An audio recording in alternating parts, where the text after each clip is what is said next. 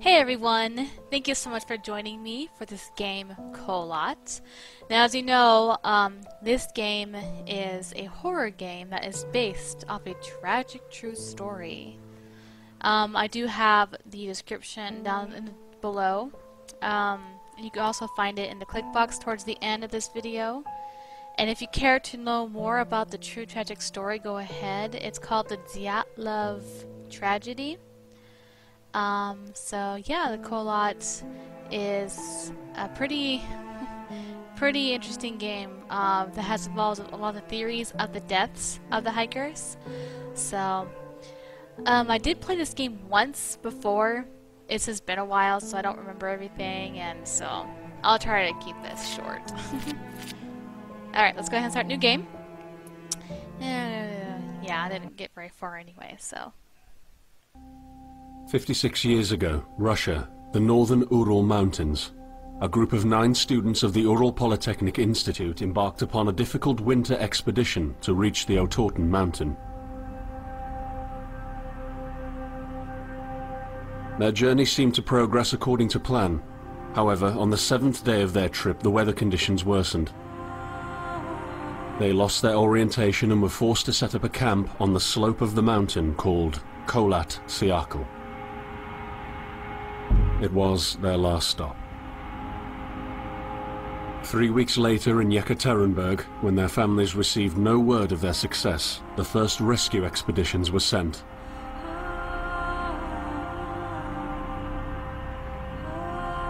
On February 25th, 1959, an abandoned encampment was found. The tent was torn down and covered with snow, with all the group's belongings left inside. Further examination revealed it was cut from inside out. The surrounding footprints indicated the crew had fled the tent. They were barefooted. This suggests a frantic escape, characteristic of people scared out of their wits. 2 sets of prints led to a forested area down the slope. The rescue team found an improvised fireplace and 2 bodies. They were lying in but their underwear, with cuts and scratches to their limbs, suggesting they had tried to climb the tree in panic. What could terrify them so much? The next 3 bodies were found scattered a few hundred meters from the first discovery. One of them had suffered a fractured skull, this despite no evidence of a struggle. It took the spring thaw 2 months later to enable the rescue team to find the rest of the victims. The last 4 skiers were found buried in a thick layer of ice and snow. Their autopsies led to even more bizarre findings. All of the bodies had severe internal injuries caused by an undetermined force, similar to that of a serious car accident. No external damage nor bruises were visible, besides a tongue ripped from one victim's mouth and a strange orange skin color. Much speculation arose from these puzzling events. Such theories included attack from the local tribesmen, from an avalanche, or animals. Each theory, however, only served to create more questions. The truth behind this tragic course of events remains unexplained to this day. What really happened? Maybe the answer still waits to be discovered, deep under the snow. Pretty tragic, right? I do also have a link to the website where I got my information from my other videos. It will be in the description as well. It's pretty intense stuff about their deaths and theories of how they died. Some involving like aliens and yetis and things like that. So it's really interesting. Like I've been like looking into it for like almost a whole month, trying to figure out what could have happened to them. I can't figure it out. I'm still trying to figure it out. I'm not quite sure yet, but I know I might have a 3rd video coming out about their deaths and the theories of their deaths, and maybe you guys can help me figure it out. Wow, isn't this beautiful? I think this is the village of Vizhai, because this was the very last civilization place. Obviously it doesn't look very civilized now, but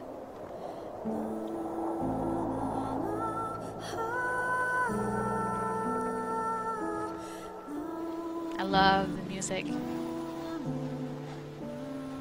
So it has been a long time since I've played this. It's been a couple months, and I only played it one time. So bear with me if I forget some things.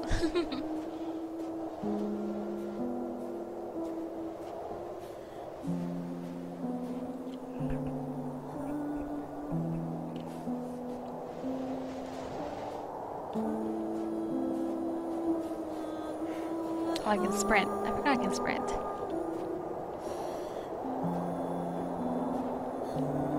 So the event that occurred is probably 1959.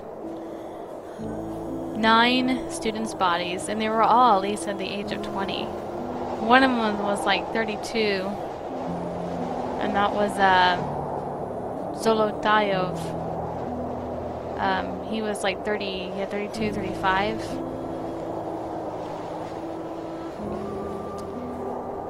So they were all really young.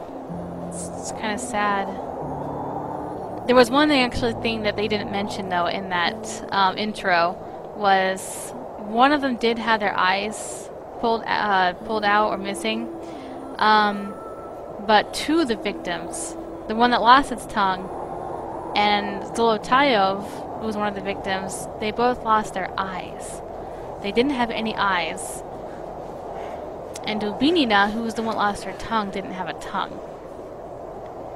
But their injuries were pretty incredible. I hope I'm going the right way. Yeah, I loved the graphics in this game, the lighting, the trees, the snow. It actually feels like I'm getting chills. Like this game is messing with my mind. My mind thinks I'm outside in the snow.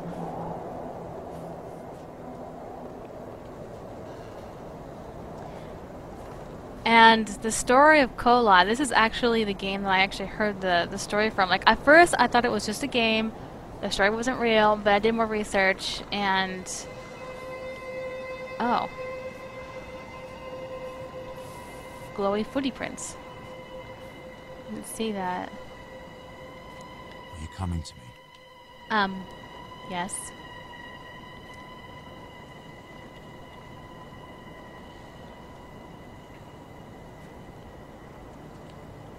They actually did reopen the case last year, in fact.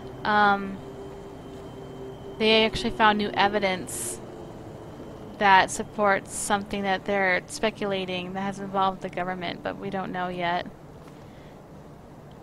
I might mention that too, but apparently,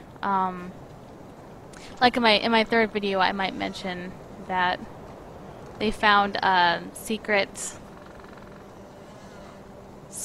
documents saying that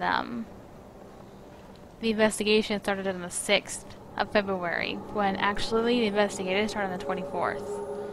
Whoa! Got all black and white.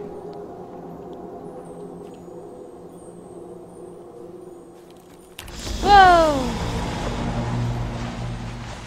I forgot about that part. In the end, the only thing I saw was a flash. An insufferable burning light. The pain ripping apart my body. I felt it tearing out of my soul. After a while, I was nobody. Nothing. The light went out and I vanished into overwhelming darkness. I welcomed the end with delight. That is Sean Bean's voice. Awesome actor and narrator for this game. I like Sean Bean.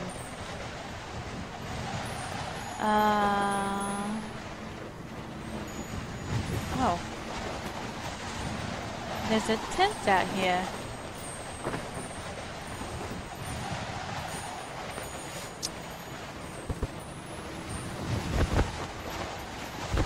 I have to go inside.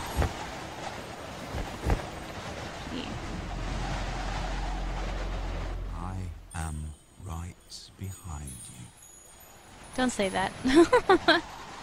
I don't like things behind me.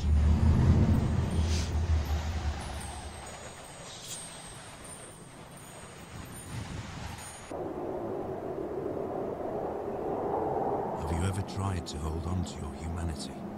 Yes. When others convince you of being no more than a subject, an object, which they can bend to their will. When they told you that you were a monster that deserved punishment, when you could really not remember your sins, when they took away your loved ones, leaving you to rot in the dark. More glowy footprints. It's in their darkness. You have never been alone. Wow. So eerie. Those stones make everything so eerie.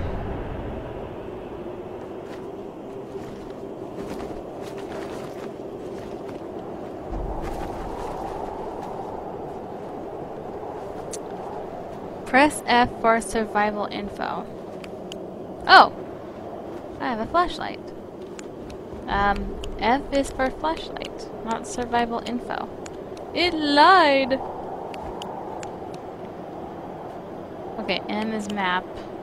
So this is the map. We are here at the camp.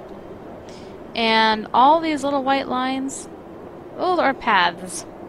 Yeah. I gotta go through every single one of those. This game is it's not long, but it seems long because all these paths, and you can get lost really easily. This is why you have a compass. Because it can get confusing for those who, like, don't know how to read a compass. Hopefully you can read a compass.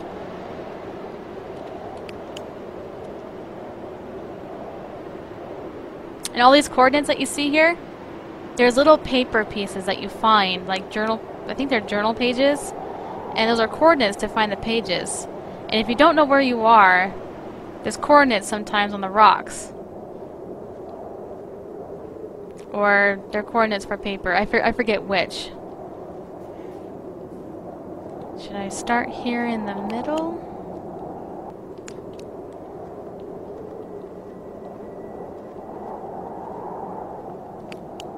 I don't even know why we even have a flashlight. Last time I played this, I didn't even use the flashlight. I didn't even know I had a flashlight.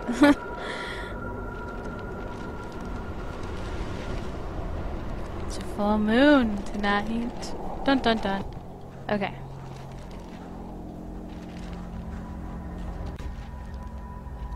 Oh. Okay, you hear that? The sound of a paper rattling in the wind? That's what you were looking for. So you want to listen to those pages. I set out the moment I heard about the incident. I was in the area, so I reported to the unit myself to be automatically assigned to the case. I arrived at Vishai on February the 19th, a couple of days before the Institute's rescue group.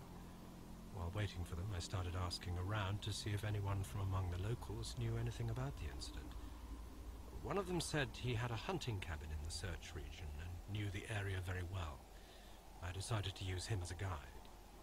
When the rescue team had finally arrived, I explained to them what the unit's role was in this mission and that all discoveries or observations should be brought to my attention before anyone else's.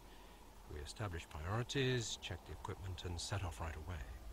It was not until February the 26th we found the tent that I believe belonged to the students. Initial findings show that the people in the tent cut its sidewall and for some reason tried to escape from it in panic. The tracks in the snow led to a forest 1.5 kilometers away. But the trail went cold after 500 meters and we had to carefully search the entire area. This was not a place of any average incident. We had shivers crawling all over our bodies because of the atmosphere surrounding us. I was convinced that something more than just an accident had occurred here. I had the feeling we were dealing with something unnatural. Interesting. Huh? Oh man. I think I'm supposed to run here. Run, run, run, run, run, run, run! Whoa!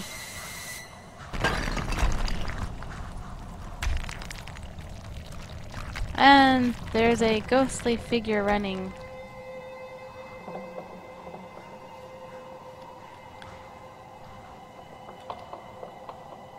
Whoa, that's so weird. Last time I saw this person, they went the other way. Wait for me! Oh, I can't catch up. They're gonna keep running? Oh. It faded away. Where did it go? I'm not making this game very scary. Alright, so...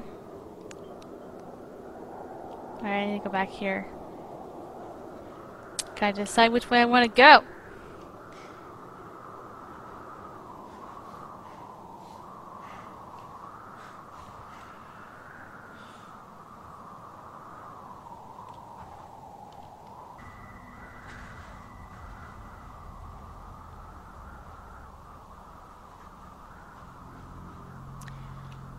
I'm guessing that fireball we saw in the sky, it fell because there was something in the website that I read when I was studying this case. They claimed to have seen fireballs in the sky the night before they died,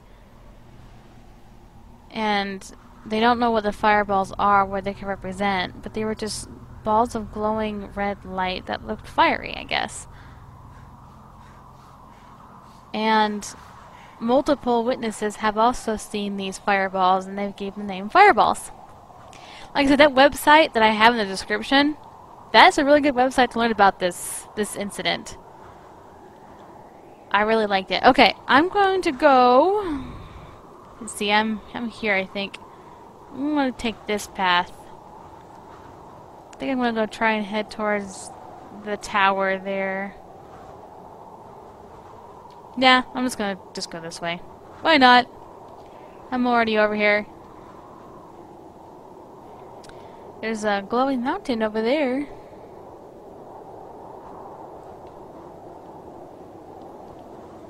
It's so cold. You know, I'm not really good friends with the snow. I don't like driving in snow. I don't mind playing in it, but driving in it, no. The only time I like the snow is Christmas time. That's it. And then Christmas, and then the snow can go bye-bye after Christmas. Oh, there's a bridge there. I hear paper. Paper.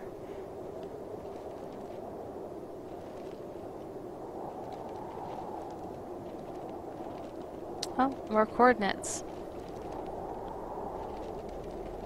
Bet yeah, paper's up there. Let's see. Can I get there from over here? Oh. Well, hello there, skull. And more skulls. Very creepy atmosphere.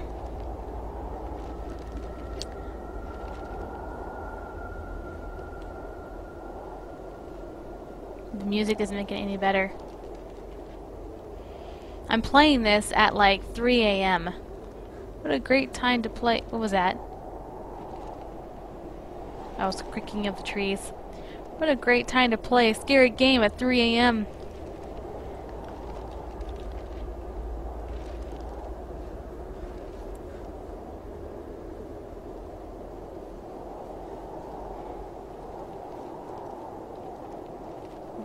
Yeah. It's cool that they meshed the skulls in with the rock, though. Paper! Found it. We are sitting in... Although sitting might not be the right word, because we are running around trying to finish up packing anything else we could need. Food cans, tools, essentially whatever we get our hands on.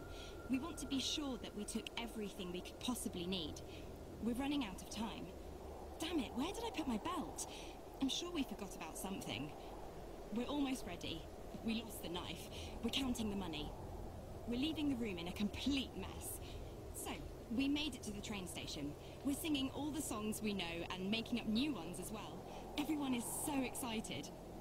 Finally, at around 3 a.m. we go to bed. I wonder, what is awaiting us when we get there? What will we see? How far will we make it? I hear the rest of the group breathing peacefully, and it's snowing outside. Now, I know there are 2 females in this game. Dubinina and Komogorova. And I think that's either Dubinina or Komogorova's journal. If it's even part of the journal. I know they had a journal, but I think maybe that's just part of the game. I don't know. But there were definitely 2 women in the group. Oh, right. I still hear paper! Over there. Oh. Can I jump? Oh, I guess I can't jump. Can I run over? Yeah! Oh. Okay. Severisk is a closed city in Tomsk Oblast, Russia, located 15 kilometers, 9.3 miles, northwest of Tomsk on the right bank of the Tom River, and is the hands of Rosatom, the Federal Atomic Energy Agency. Founded in 1949, it was known as Piety Pochtovi. I'm not very good with Russian names, sorry. In the 5th Postal. Town status was granted to it in 1956. It comprises several nuclear reactors and chemical plants for separation, enrichment, and processing of uranium and plutonium. The headquarters of the Russian Research Unit for Natural Phenomena until 1991, called the Soviet Research Unit. The unit's activities concern research on occurring natural disasters in Russia. Maybe that's one of the theories? I think that maybe there was some kind of like nuclear test site that they weren't supposed to be on. I think I can go this way. Yeah. Boop! Down. Alright. I'm going to try get through this storm. Yeah, see, I don't even need the flashlight. Oh. Okay. It went from really stormy to calm.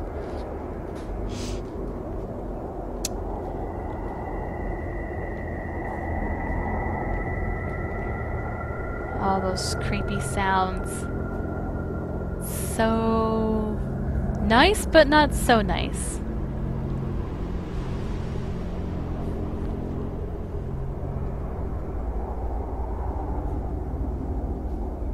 Oh, a cave. Ooh.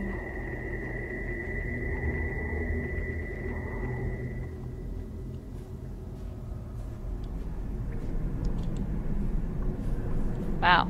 It's weird not to say snow.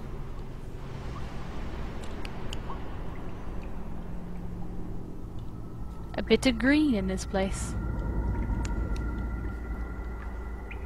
Nope. There's the red tower.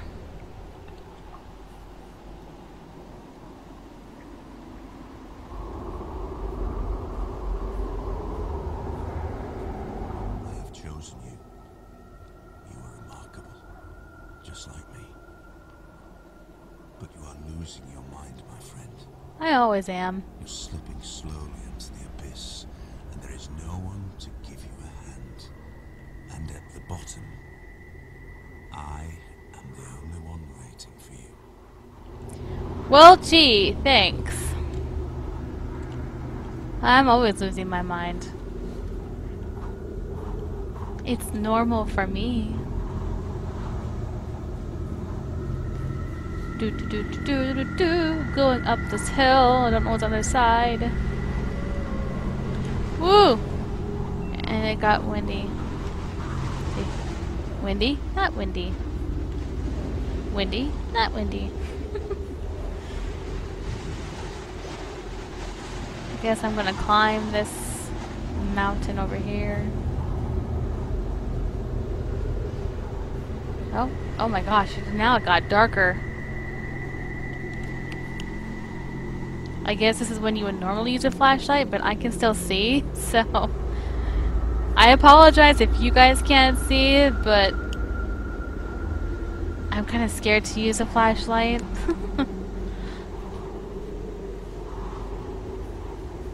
Only me, right? What are those? Tiki heads? I forget what they're called. And I also forget what those are for. Some tribal statues, I think. Paper! I hear more paper. Where is the paper? Paper, paper, paper, paper, paper. There's the paper! Next to a walkie-talkie and a sleeping bag. Let's see. Mysterious life. Let's say lights above the Svobodny Cosmodrome. Mysterious events in the skies were noted during the night of 4th to 5th July. Witnesses testified they had seen a bright orange sphere, which had crossed the sky above the city several times, moving chaotically and immediately changing its direction of flight. Finally, it stopped and disappeared. Major Gierka, an aviation professional, confirms, "It is impossible for any flying object we know to move like that." The military and cosmodromes personnel answered our questions in a short and firm way by distancing themselves to the event, informing there was no activity in that area, as well as there were no tests performed. Interesting. You know, a long time ago, about 10 years ago, I saw an orange light in the sky. Don't call me crazy, because, you know, I already am, but I know what I saw, and it was Halloween night, me and my friends were kind of chilling out, and we look up in the sky, and we see this orange light just going back and forth, and it wasn't a helicopter, because after a while, it, like, flew over us, and stopped again, and then, like, slowly, like, started to get smaller and smaller back into space. Ooh, hi! There's someone over there. And I hear a church. Oh. Oh, hi. It's the orange mist of death. But yeah, that was an interesting phenomenon for me on Halloween night. What's he staring at? Just like looking at that like hill or rock or something. What are you looking at? Oh. I think I popped him. Only I would get up that close and touch a ghost. Only me. Okay, okay, there's no snow. I forget if that's a good thing or a bad thing. I'm gonna guess it's a bad thing. There's a reason why it stopped snowing.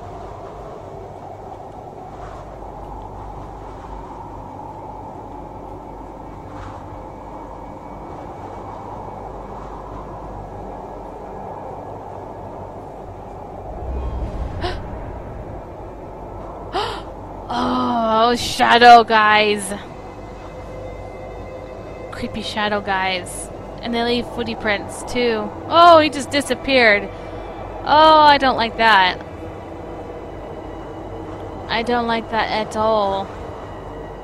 I don't know if he's still there or... oh, yep, he's still there. He's still there. I'm gonna go this way. I'm just gonna casually, like, run.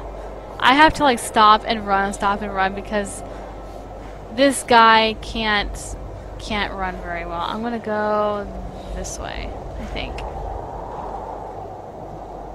Nope, can't go that way. Oh, he's following me.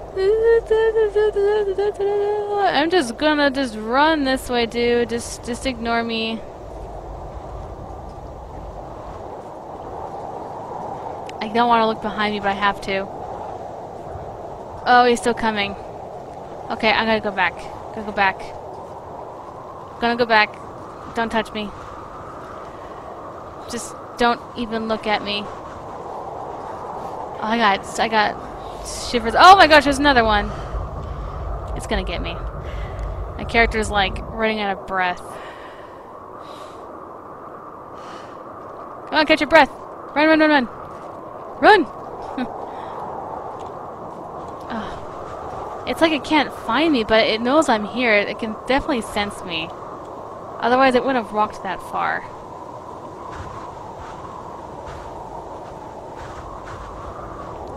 Oh, that was close. I really hate those things. I hate it. I don't like running from something I cannot see. Like, freaking Outlast, man. Gosh, dang, I hated looking back in Outlast. Oh my gosh, there's another one.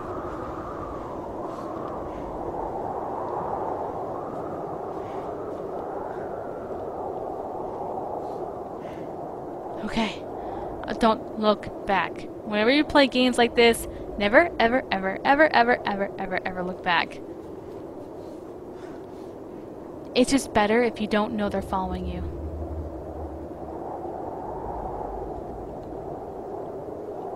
Okay, can I... Woo! What was that? Okay, I hear paper.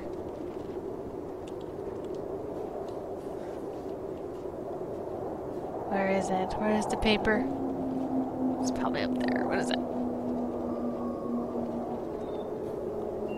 That is a wolf. Can I go through here? I can go through here. I bet this takes me to the paper. Please take me to the paper. Paper, paper, paper, paper, paper. Okay, I hear it. It's definitely up there somewhere. There's the creepy church. But the fog is gone. Oh. It's the tribal statues again. Let's see. The Soviet Research Unit for Natural Phenomena regarding the occurrence of anomaly 0-OH-91. The first incidents took place in 1950-1953 in the area of Igarka by the construction of the Transpolar Main Line. The works were halted and the incidents classified. Any witnesses were ordered to be eliminated. Ugh. On October 17, 1950, according to witness evidence, at the same altitude as Camp 503 to the west of Igarka City, an emanation of unknown force and source occurred and caused instant death of 42 workers. The bodies literally evaporated and only shadows were left. As the witnesses testified, the incident was sudden and short. The next incident took place 3 years later, on March 14, 1953. Then, also in the above-mentioned camp, a solidification effect occurred. The bodies of 12 workers just froze. After autopsy, they were declared dead. After autopsy, the bodies are still lying intact in Section 12 of the Severisk Research Complex. Interesting. I don't know if these are actual facts or just facts in the story, but it's interesting. Hey, I'm stuck. Oh my gosh, I'm literally stuck. I cannot move. Move! Oh my gosh. Not exactly where I want to get stuck. Well, that's a bummer. Wow, what a really creepy view.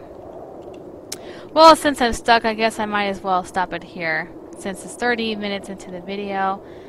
So, anyway, if you like this video, like and subscribe, and also comment on ideas and theories if you'd like about this story of these 9 hikers. And remember, if you are interested in watching the videos I made, they are in the description below. And thank you so much for watching, and take care of yourself. I know it's been a crazy year. Make sure you guys stay safe, okay? Thanks so much. Bye-bye.